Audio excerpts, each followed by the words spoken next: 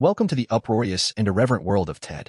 Directed by Seth MacFarlane and released on June 29, 2012, it tells the story of John Bennett, Mark Wahlberg, whose childhood wish magically brings his teddy bear to life. The bear, voiced by Seth MacFarlane, grows up with John into a crude, foul-mouthed companion, leading to comedic scenarios as John tries to balance his adult life with the antics of his living toy. The film also features Mila Kunis as John's girlfriend, Lori, adding a dynamic layer to the story as she contends with the challenges of dating a man whose best friend is a teddy bear. Critically, Ted received mixed reviews, with a 69% tomato meter score and a 72% audience score on Rotten Tomatoes. It was praised for its originality, humor, and visual effects, though some criticized its crassness.